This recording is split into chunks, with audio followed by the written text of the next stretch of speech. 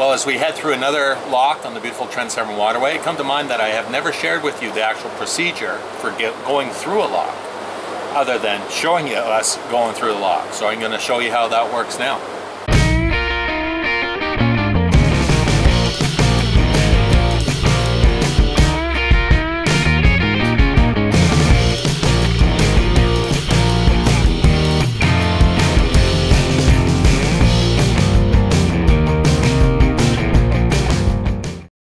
Well, real simple. On the Trent Severn Waterway here in Ontario, Canada, as well as the rest of the historic canals, including the Rideau Canal and others, if you want to pass through a lock, the procedure is very, very simple. If you approach a lock and the gates are open, it generally indicates that you're welcome to bring your boat in. You do not have to call them ahead of time. Do not try to hail them on channel 16 on the VHF radio, as the lock stations do not monitor VHF radios.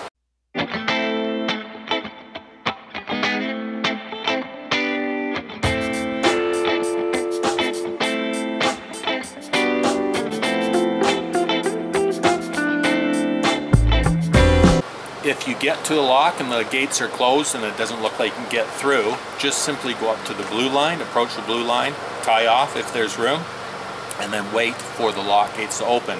Generally the lock staff will indicate to you, wave you in, or just call you and just say, yeah, you can come on in now.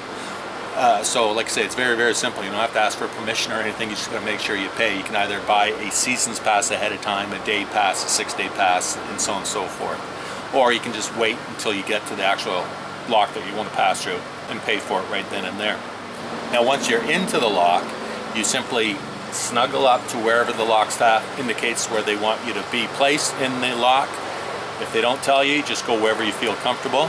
When you get in there, there's these big black cables. They're plastic wrapped steel cables, and they run from the top side of the lock right down to the bottom, and depending on which way, if you're heading in from the bottom or from the top, you just take your lines and you wrap them around that cable and hold on tight. You do not cleat it back to the boat, because there has to have a little bit of freedom, because as the boat goes up or down, you don't want the lines to get snagged on those cables.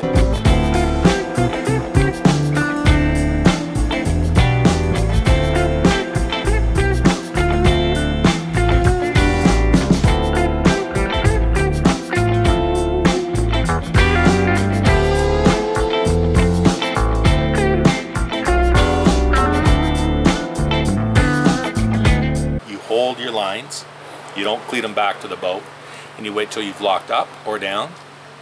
You wait for the gates to open. The lock staff will generally indicate to you that's okay to start your engine, or engines in our case. You fire up and you leave in the sequence that you came in. So if you're the only boat, you just go out on your own. If you were the third or fourth boat in, again, you kind of figure it out with your neighbor, or the lock staff will let you know, say that boat goes first, second, you're third, fourth, and so on and so forth. Generally, there's not a lot more than 4 boats in a lock in any given lock, but sometimes it can pack you in. So yeah, simple things to remember. You just approach the lock, you go in when it's your turn, hang on to your lines, don't cleat them off, and leave and say thank you very much to the lock staff for allowing you to go through the lock. So that's it for this boater basics. Hopefully you learned something.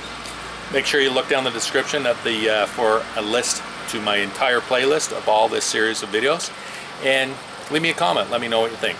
That's it for now. Cheers.